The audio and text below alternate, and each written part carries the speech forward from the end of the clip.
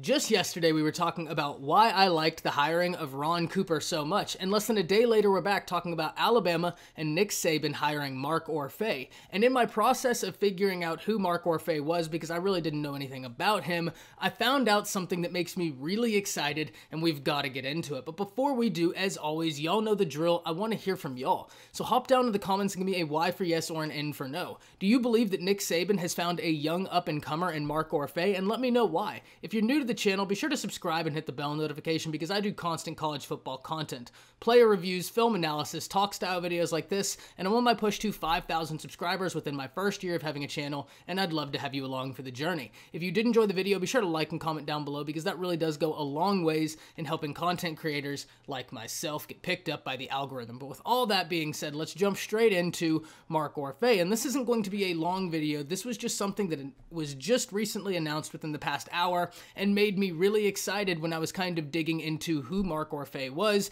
and I really wanted to talk about it. But first and foremost, let's talk about where he came from. And he came from programs such as Montana State, Utah State, which was his last program, and he was always working with defensive backs. Even his time spent in college where he played defensive back, and then he went on to be a graduate assistant for a time at South Carolina. Now, when he was at South Carolina had a lot of success in the defensive backfield, and once again, not attributing it to Mark Orphey, it's just he was there, and that experience really helped him and was highly regarded in some of the interviews I was watching when they were asking him about when he was hired at Montana State and subsequently at Utah State. They brought up that experience of his quite a bit. One of the things I found incredibly interesting when looking into Mark Orphey, he's from Texas, and I keep talking about how Texas is so littered with talent this season in particular. It always is, but this year in particular, loaded with a lot of top talent. And, you know, when we talked yesterday, we add in a Ron Cooper who spent time at LSU,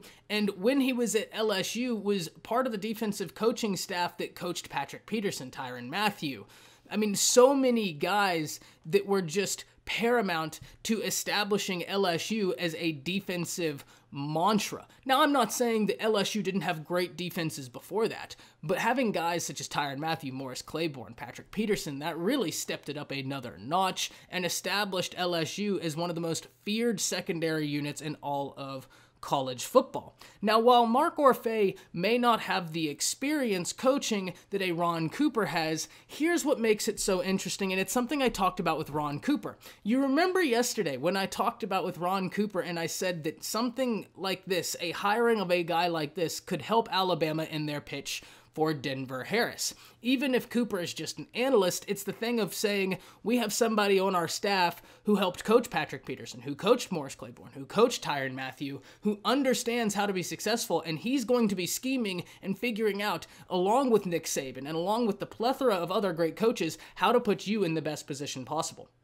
The reason why I like Mark Orphey so much is because one of the prospects I'm the highest on in this next cycle, and y'all have heard me talk about him a lot. I've made a video talking about his top 4, and he's a guy that I really hope my Crimson Tide get, Denver Harris. Now, it is going to come down to the wire for Denver Harris, but one of the things we've talked about with Denver Harris is not only his incredible athletic ability, but he comes from a high school that is super polished, Galena Park North Shore.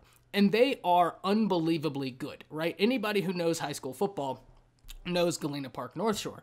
And as I was digging through Mark Orphey, the thing I found most interesting was where he went to high school.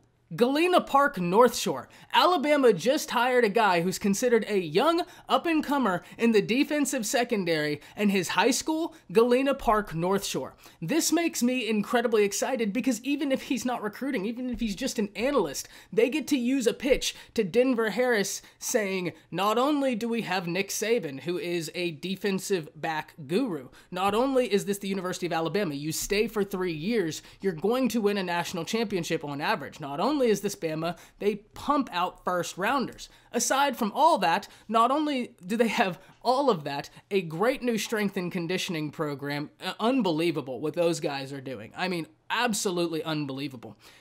But then you add into the equation a guy like Ron Cooper, who coached Patrick Peterson, Morris Claiborne, Tyrann Mathieu, and now you add in Mark Orphey, another guy who you can say is going to be scheming to put you in the best place possible, who not only is from the state of Texas, is from the city of Houston, went to the same high school as Denver Harris, one of the top guys in the nation for the class of 2022. This is what makes me so excited. And furthermore, when I looked at his alumni profile on North Shore's website, it was talking about how he wants to go back and at some point be the head coach of Galena Park North Shore. So you know already that they are going to be pumping the connection for Alabama that they have Mark Orphey to North Shore. This is, in my opinion, a great hire because he is considered a young up-and-comer. He will be giving a lot of great game planning. He has coaching experience both on field and more in an assistant and analyst capacity. He's coached in the SEC before. He's played the position.